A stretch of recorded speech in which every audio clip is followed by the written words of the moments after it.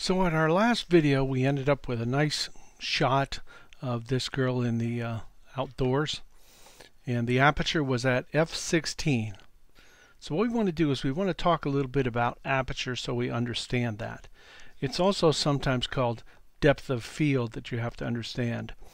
At a small opening, which is f/16, pretty much everything is in focus. And when you go to a wide open aperture like a f/2.8, less of the shot is in focus. We'll be doing this in our classwork. So wide open, shallow depth of field, closed down, longer depth of field. So let's take a look at how that might work. And when you adjust one of these, you have to adjust either this or this so the exposure can work. Okay, so this was f/16, 1/60th at 100. So let's change this. We want to say, let's try to get this shot at f2. Let's see what we can do. Now let's go to f4. Okay, so we're 2 stops over. So we're going to have to make this smaller so less light gets in. Okay, so I'm getting down there. I'm at 8,000. I'm at now at 1,000th. I'm getting there. Still, boy, that's a 2,000th. Okay, I'm close. And I'll just move the ISO. This is as far as I can go here to 2,000 on this particular camera. Let's just bump this slower. Oh, I don't have slower. It looks like this is as far as I can go. This is as slow as I can go here, as fast as I can go here, and I can't go down here because it's overexposed. So the best I can hope for is an f4. All right, let's take a look at what it looks like at f4, 1/2000th. That's screaming fast, and a 60th of a second. Let's see if we can do that.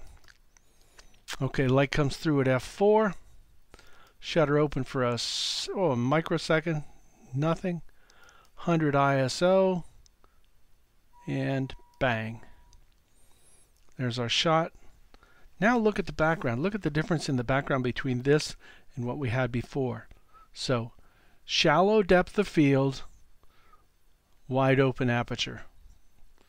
Okay, let's go to somewhere like f8 and see what that looks like. Now, since I've gone to f8, I've closed down the aperture. There's not as big of an opening, so I'm going to have to let more light in through the shutter.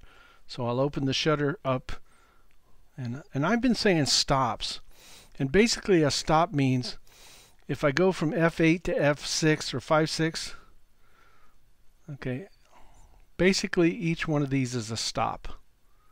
That's what that means. So I go to f8. All right, so to get this I have to let more light in, so the window has to be open longer. I'll make it at a 400th, or 500th. That seems to work. So let's check f8, 500th, 100 ISO. Now look at the image now. Background's out of focus. The girl's in focus. Let's see what happens step by step. Okay, f8. So it's relatively, it's the middle of the road f-stop. You know, it's not the widest, it's not the smallest. 1/500th, that's still pretty fast. Okay, we've clicked it, and we go to the sensor at 100 ISO. And let's take a look at the picture.